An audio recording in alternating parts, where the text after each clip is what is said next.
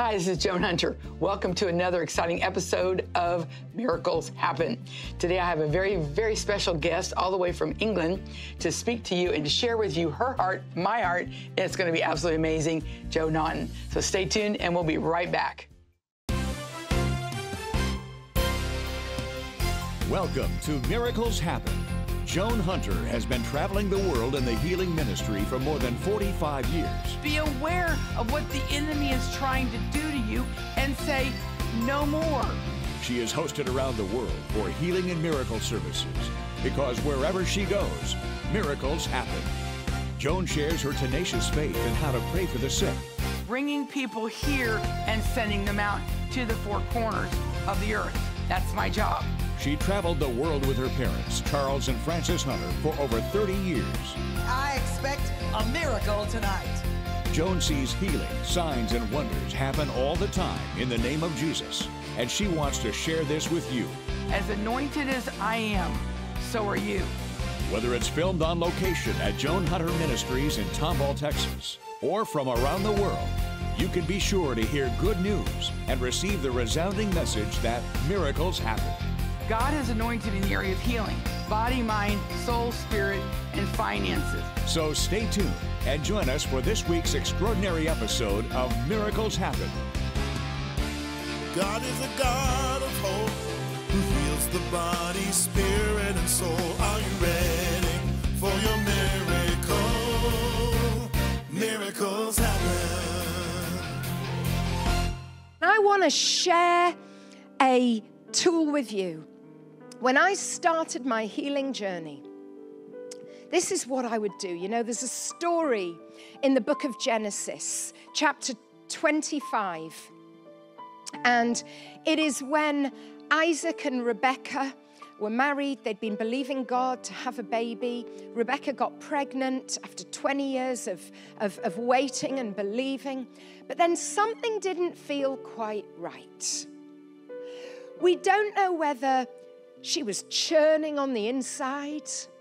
We don't know whether she was just feeling really weighed down or heavy or whether she was in pain, but something didn't feel quite right. And so she prayed a monumental prayer, which I call Rebekah's request.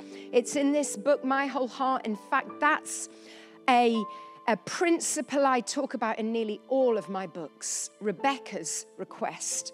Because you see, when she didn't feel quite right, she went to the Lord, Genesis 22, verse 25. She inquired of the Lord and asked this question. She said, if all is well, then why am I like this?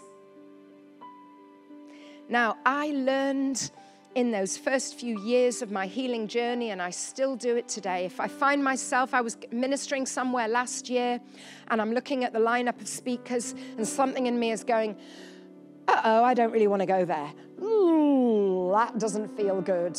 I don't like this. And I'm like, what on earth am I reacting like this for? If all is well, Lord, then why am I looking at this particular lineup of speakers and feeling intimidated? Why? And you see, this is the amazing thing. When Rebekah prayed that prayer, the Bible is really clear that the Lord answered. And he said to her, Rebekah, you're carrying twins. And in the same way that God told Rebekah why she was feeling those symptoms, anytime you ask the Lord, if all is well, Lord, why am I feeling insecure? If all is well, then why do I think this type of person is better than me? If all is well, then why do I feel like I don't measure up? If all is well, then why? You know, if you're at church and the pastor walks by and doesn't say hello and you feel a bit rejected, if all is well, then why do I need him to notice me? You know, if you do something kind for somebody and they don't appreciate you, if all is well, Lord, then why do I need human appreciation? If all is well. You see, what we're doing is we're going to the Lord in the same way that if you had a rash, a fever, or if, you know, something was happening somewhere else in your body and you went to see a doctor, you would describe your symptoms, right? And you'd say, can you tell me what the underlying issue is? Insecurities are symptoms. Worrying what people think, it's a symptom. Comparing yourself with others, it's a symptom. Discouragement is very often a symptom. Feeling weighed down, sad, waking up in the morning with a sadness on the inside is a symptom. And if you will go to the Lord that day last year, I mean, you know, I went through such a deep healing journey when it all began 18 years ago. But last year I was like, whoa, Lord. It was like you brought me back onto the operating table and started dealing with things that just was subtle. But why? Because he was taking me higher. And you see, if you want to go higher, God says, I want to go deeper. You look at any amazing high-rise and it's gone deeper. And so every time I felt myself wobble about any kind of new situation, I would ask the Lord if all is well. And it's amazing how many times he took me back to things from my childhood, from my teenage years, from my adult life, and said, Jo, you need to bring this to me. So right now, I want to encourage you to make a decision. Will you decide to no longer dismiss insecurities, but instead see them as symptoms? Will you no longer think it's normal and okay to compare yourself with others? Will you decide, you know what, if I'm desperate for the approval of that leader, of that family member, of that person over here, then I'm going to come to you, Lord, and say, if all is well, then why am I like this? Because this is the thing, my friend, if you will allow God to reveal the reasons why, he will reveal and then he will heal. And you will go from strength to strength. But not only will you become more secure, your intimacy with the Lord Jesus will grow as well. You know, think about the people who you know the best and you feel the closest to. Just think of someone right now. If you think, wow, I feel so close with that person. It's the people that you've shared the most of your heart and your life with, right? And you see, there's something so beautiful that happens when we go on a healing journey with the Lord, of sharing. When God says, it's because when you were 8, your dad yelled at you, slammed that door on you, and it caused such a shaking on the inside. And then you get into your God's presence and you say, Lord, I was only 8 years old when that happened. And it shattered my sense of trust, and I feel so broken, Lord. Father, it was horrible. What did I do wrong? And you pour out your heart like water before the face of the Lord. And not only will he heal you, but you're going to develop this new intimacy with the Lord God. Joan Hunter Ministries travels around the world sharing the healing power of God. Joan Hunter Ministries is touching lives all over the world through live streaming events, books and teachings, and our prayer call center where miracles happen daily. All of this is made possible by your prayers and support. When you partner with Joan Hunter Ministries, you not only bless those who receive the message, but you open a supernatural flow of blessing into your own life. Today is a day that my God's going to supply all of my needs according to his riches and glory. Today is the day that God's going to point to me as an example of his incredible wealth. To become a monthly partner with Joan Hunter Ministries, call 1-281-789-7500 or go to joanhunter.org. Today is a day of alignment. Today is a day for financial breakthrough. Today is a day for your healing. Today is the day I don't have to wait any longer for the promises. Go to joanhunter.org to give a one-time gift or text any amount you'd like to give to 281-771-1507. Become a partner with Joan Hunter Ministries today. Miracles are happening everywhere, and now you can proclaim it everywhere you go with the Miracles Happen t-shirt and blanket. The t-shirts come in all sizes and a variety of colors, as well as with rhinestones and without. The Miracles Happen t-shirt is available for men and women. Get your shirt today and watch as God opens doors for you to pray for the sick around you. Both the Miracles Happen t-shirts and blanket are a constant reminder for all of us that miracles happen everywhere. And check out His Healing Promises. His Healing Promises is a selection of scriptures on healing read by Joan Hunter. If you need encouragement about your healing or faith to trust in God in a difficult time, this is for you. Let your spirit be lifted, your hope restored as you listen to God's healing promises over your life. Go to miracleshappen.tv now to order your Miracles Happen t-shirt, blanket, or your copy of His Healing Promises. Or call 281-789-7500. Hi, this is Joan Hunter. I just want to tell you, this is the most exciting year that I have ever experienced in my entire life. People say retire, no, refire. This is the year that God has called this ministry to go way beyond what we've ever gone before. We are planning on right now, we have 6 countries in Africa scheduled.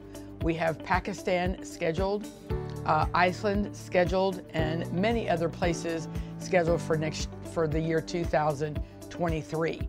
You have an opportunity to be a part of that and helping us get to where we need to go and feed the people spiritually, teach them about healing of finances, teach them about the healing of their body, not only that, but their mind and their soul, and getting rid of trauma. One of the times that we have been in Africa to pray over the trauma and to see the people totally, completely set free of the trauma and the fear is absolutely amazing. I want you to be a part of what we're doing here at Joan Hunter Ministries in 2023. You can donate at joanhunter.org. Be sure to tag it missions. Any of you that would donate over $100 or more, then I want to send you a copy of this book. And this is an awesome, amazing, miraculous book, Healings, Miracles, and Supernatural Experiences. Subtitle is Healing for Haiti. It's our experience that we had in Haiti. And there was many people that didn't have the money to go. We ended up and took 38 people who had to believe God for it. The expense was $250,000. We went down there totally debt-free. And I'm going to encourage you, it's going to be probably somewhere between $1.5 million to $2 million for our outreaches next year as we touch the world. And you get to be a part of that. And the millions of people that are going to come to Jesus because of your donation and sending us around the world. And God bless you. Thanks for praying about it. God bless. I am so excited. I tell you what, I have found somebody who has my heart, which we have God's heart, because God wants our hearts healed, not bandaged. He wants our hearts healed. And we're kind of comparing notes on her book, my book, and her thinking, my thinking, and it is so together. And I'm like, I am so excited to share with you the revelation and the friendship of Jo Naughton. So just greet everybody and tell them hello. Absolutely. Hello, and it is wonderful to meet you, to be in your home with you today, and to be coming all the way from London, England. Yes. Yes. And He's healing hearts over the pond, and He's healing hearts here. And God's given her incredible ministry here in the United States, but especially in Florida. And all of a sudden somebody walks in, good friend of mine is a good friend of hers. We're like, oh, you know, it's been pretty exciting. And then 2 pastors in Florida, very good friends of mine that one of them I grew up with over the last 40 years. And then another lady I've known for about 10 years, very good friends of hers, and they've ministered together. And I'm like, this is like so exciting. Our paths just crossed last year. And I'm like, I have to have her in at Four Corners Conference Center because I want to share with the world the revelation that God's given her in the area of healing, in particular healing of trauma, of hearts, and different things like that. So share a little bit more about your background, pick a book or two that you want to talk about. Absolutely. So, well, let me pick this one, My Whole Heart. You know, so many times when people think about the heart, they think about inner healing, don't they? Right. And if you say the term inner healing, people associate that with certain types of childhood or adult wounds.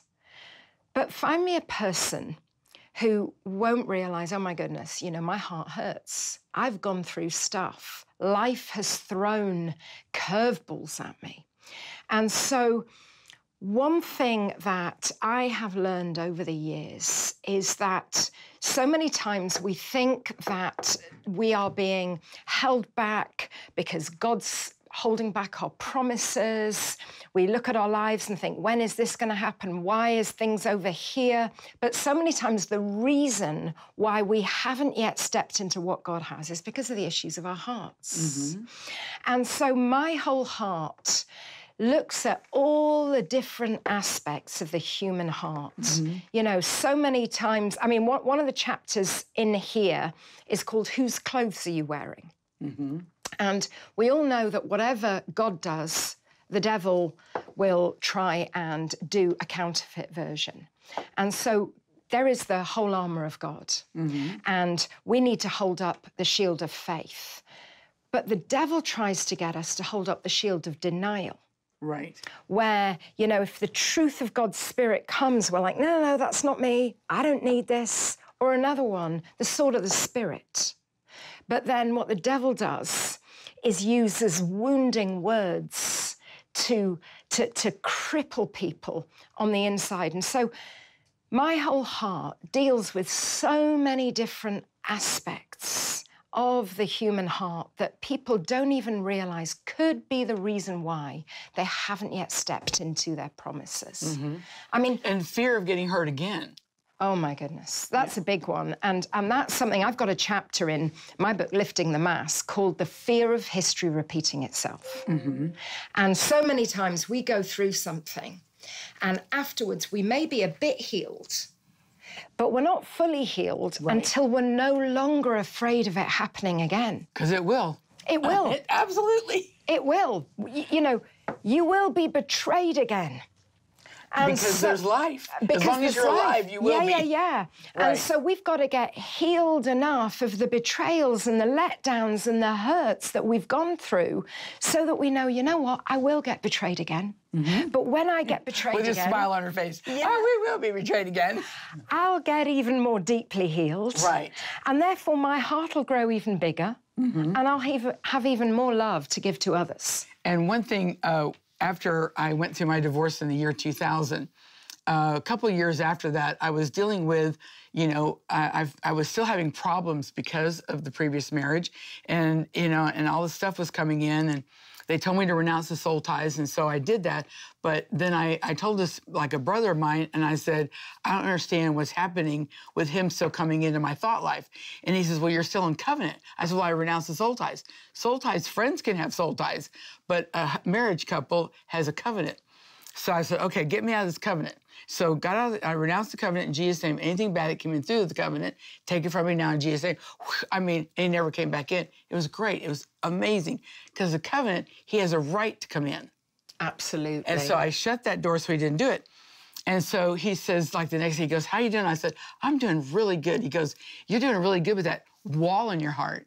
And I said, I don't have a wall, you know?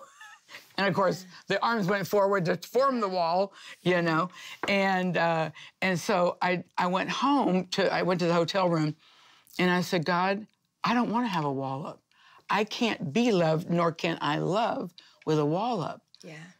But if I put the wall down, I'm going to be hurt again. Yeah. And just like you were saying. Yeah. But you take that risk of being hurt again, but you have to, or you'll never be loved again. Yeah. And you really can't love the people that you're ministering to. Yeah. And so I had to say, okay, remove the wall, protect my heart. And then what's neat is that I now have the tools. If somebody hurts me, I have the tools to not let it hurt me as deeply as I was hurt before. Absolutely, absolutely. And you know where it says, it's probably one of our favorite scriptures, Proverbs 4:23. Guard your heart above all else, for it determines the course of your life. And that word guard, it's a really interesting one because people misunderstand what that scripture means. That word guard is a Hebrew word, nasa, and it can be used both offensively and defensively. It can be used both positively and negatively. Now, that doesn't mean put up a wall around your heart. Right. To stop yourself ever being hurt. No, it means more like tend your heart like you would a garden. And when we've got walls up, just like you said, get rid of the weeds. Yes, absolutely. And when we've got walls up, we can't be loved, we can't love. God is love. And therefore, we can't have the kind of relationship with him that we want. But when instead we bring the walls down and we say, Lord, heal my hurts. Do something deep on the inside of me. And then I loved what you said, Joan, which was you learned how to reach a point of so much healing that although you knew you'd be hurt again in the future, it wouldn't hurt as much. And this is something people don't realize. The more we get healed of the stuff of the past, and that it's a really deep thing, and structurally our hearts have been restored, then when we get hurt in the future, yes, we will be hurt, but it won't be anywhere near as foundational in the way it hurts us. And we can be restored so much more quickly. Absolutely. God takes everything I go through and puts it into a book. You know, and like my testimony of overcoming betrayal in my life is, well, you're familiar with my book, Healing of the Heart, and how God went in and had to heal me, but he healed me in my body, my mind, my soul, my spirit, finances, got healed of broken heart syndrome. You don't even know what broken heart syndrome is, but we've got to get our hearts healed because, you know, I think I look pretty good for 70 and a half actually already, but it's because my heart's been healed. And if I was dealing with broken heart syndrome still and unforgiveness, betrayal, and abandonment, all that I've gone through since conception, because my father left, my natural father left before I was born. Actually, my mom left because he tried to kill her, but that's another story. That's in her book. But the point is that my mom ran for her life, so I was abandoned by my father. I met him when I was 16, okay? So you're dealing with abandonment issues and fear of your husband leaving you. And then you get codependent, and no matter what he's doing, he can't go because of that abandonment issue. Yeah. And then, you know, then you're dealing with codependency, and I got, you know, all that stuff in there, but I got healed of all that, so I thank God for that. Absolutely. And, you know, got healed of breast cancer and broken heart syndrome, and, you know, and it's like we've got a platform to talk on what it's like to lose one of the most precious things that God's ever given you. Yeah. You know, and to lose your life, your dream, co-pastoring, your whole future, everything, and then all of a sudden you're marked with a big D. Yeah. You know, and how God just, he, you know, made up the difference, and he's using me, but I have a heart to help people. Yeah. Yeah. Because of the healing of my own heart. Yeah, it's amazing. It's just awesome. Yeah, and I remember as God started to heal my heart, because I started a healing journey about 18 years ago. And it all started where I faced a moment of truth, where I realized that my whole life was wrapped up in job titles, and God just began me on this healing journey. And over the probably between 3 and 5 years of just going on this healing journey, I ended up where all the insecurities dropped off, all the fear of man, the people pleasing, and I got out the other side, and I'm like, wow. I didn't know there was such a peace and a joy and a security available, and so all I wanted to do was bring others on this journey of healing. Right, and which one is the mask one? Do we have that one here with us? Yes, we do. Okay, yeah. Because she was talking about lifting the mask, you know, of you've hidden behind the mask of your husband. Yeah. You hide behind the mask of your job. You know, the pandemic stuff that happened a few years ago, that was not the first time people have been wearing masks. No. You know, and then, and it's just absolutely amazing. And it's like, I have one that's called The Real You. I had to discover who I was. Not Charles or Francis Hunter's daughter, not this, not that, and not their parents, and not his wife, not, you know, blah, blah, blah, blah. That was just stuff I did. Yeah. But I had to figure out who I was. And when I removed the mask of what people thought I was, okay, and really looked and said, who am I? Yeah. God revealed who I am. And then what's so cool is that I fell in love with me. Yeah. Because the Word of God says, love your neighbor as yourself. You cannot love if you don't love yourself. Yeah. These are all great resources for you. And I know you're sitting there going, please, please, keep going, keep going. We're going to do another show in just a little bit, but we have to cut it off for today. And I really don't want to, but you've already gotten a whole lot from her out of the pulpit too. And I just want to thank you so much for watching us today. And we're going to just really pray here really quick for God to touch your heart. I know that God has opened up your eyes regarding certain areas of your heart today. Wow, maybe I need to remove that mask. Maybe I do need to renounce that covenant that I had. Maybe I need to. That's exactly why we're here, is to do that. So I'm going to have you start off praying. Absolutely. And then I'll follow up and we'll close up the show after that. Yeah. Father, I just want to thank you for each person watching. And Lord God, each one whose identity and validity is wrapped up in their jobs, even their ministry, in their titles, their positions. Father, in Jesus' name, I pray that from today, that they would take that sense of validity away from what they do, from who they're married to or whose son or daughter they are. And Father, I pray that you would start a new work in their hearts so that they'd know that their true validity comes from who they are to you. Father, do what only you can do, I pray, in Jesus' name. And put your hands on your heart. Father, right now, I just thank you. I thank you that today is about getting your heart and getting our hearts healed. So, Father, right now, I thank you for going through this camera to every single person who's watching in their heart.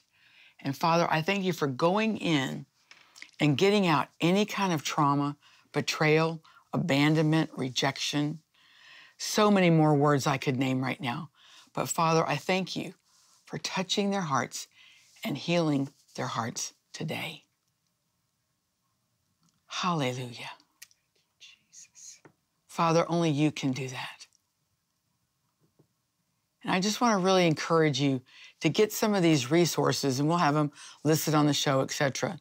And you also go joanhunter.org, miracleshappen.tv, and you can get more information on these. And I really want to encourage you, don't just leave it here. You know, there's so much more. Get your heart back. Do this, remove the mask, get rid of any kind of shame. This is a wealth of information here based on what we have been through, not going in, but we've been through it. Now we're telling you, we're saying, come on, let's get through it. Thank you so much for watching, and I look forward to seeing you next week on Miracles Happen. Miracles happen. Thanks for watching Miracles Happen. Contact us at miracleshappen.tv or give us a call at 1-281-789-7500 or connect with Joan on Facebook at facebook.com/Joan Hunter. And make sure to join us next week for Miracles Happen. God is a God of hope who heals the body, spirit, and soul. Are you ready for your miracle? Miracles happen.